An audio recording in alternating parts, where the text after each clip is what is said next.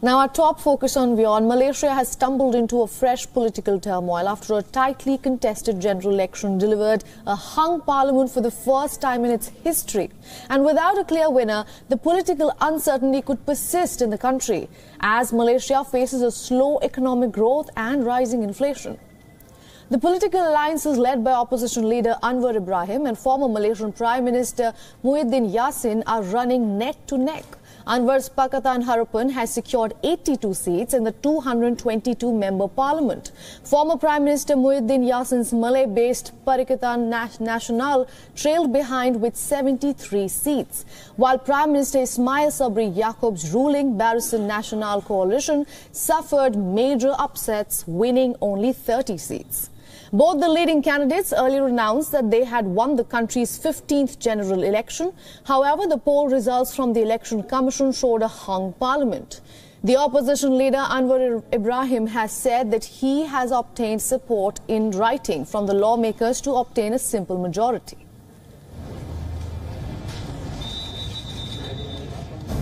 We, Pakatan Harapan,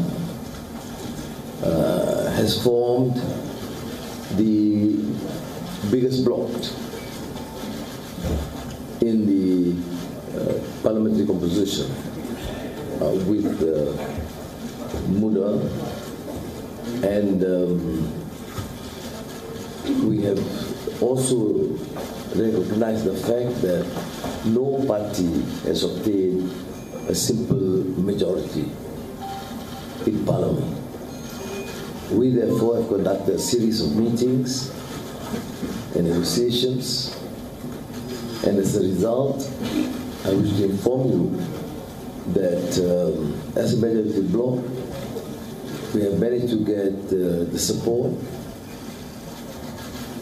of MPs to form the government with a simple majority. Muhyiddin's new National Alliance, which includes Malay-centric Conservative Party, also made substantial gains. The former Malaysian Prime Minister has said that he is willing to work with any party to reach the numbers that are needed to form the government. Gelombang sokongan rakyat pada Perikatan Nasional, utamanya daripada pengundi-pengundi muda, telah membolehkan Perikatan Nasional mencapai kejayaan luar jangka.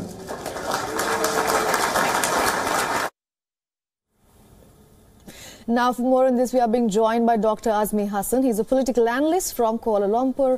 Welcome to the broadcast, Dr. Hassan. Thank you for having me. Now, results are being expected on the very lines of the opinion polls we had shared earlier. Malaysia seems to be heading towards a hung parliament. Why do you think these deadlocks continue to persist in the country?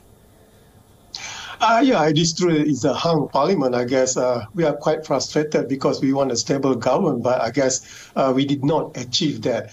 But I presume that the hung parliament will not be long. I think by the end of today, which is Sunday, I think a government will be formed by the end of today. And Anwar Ibrahim and Muhyiddin, the chances of forming the government and to be the next prime minister, both have the same chance. But the problem is that both parties, Anwar and Muhyiddin, will not work together. So both of these bloc need to work with other smaller parties, for example, in the Borneo Island parties, and also maybe the incumbent Barisan Nasional.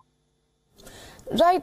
Dr. Hassan, Malaysians are already frustrated with the infighting in the government and also the political deadlocks. You as a voter also mentioned it. Yet this election has seen some of the highest numbers of voter turnout. What are the top concerns we are looking at? Well, the main concern will be bread and butter issues. But I guess that most of the voters, I think, the younger voters, especially 45 and below, they want something fresh, something new. And that's the reason why Muhyiddin bloc, which is only 1 year old, has given a great chance to form the federal government. But still, as you mentioned, the bread and butter issue. And yes, we are quite frustrated because until now, we cannot see the color of the government. So we are hoping that by end of today, one of them, either Anwar Ibrahim or Muhyiddin, can form a very strong federal government. Right, Malaysia has a diverse multi-ethnic population, Mr. Hassan. There are Malays, Chinese, Indians, and then there are smaller groups as well. So how does this transpire into the country's politics, if you could explain that to our viewers? Yeah, 60% of the voters or population are from the Malay origin. Another 30% is a Chinese origin, and another 10 to 15% is the Indian origin. But sadly to say, yesterday's general election sees the voting pattern is still according to the race, and more importantly, religion. I think religion plays a very critical role. Why Mahyudin bloc secured such a tremendous and surprise victory. So no doubt that not only religion, but also race plays a very critical role here. All right, thank you for all those insights. That was Dr. Azmi Hassan joining us from Kuala Lumpur.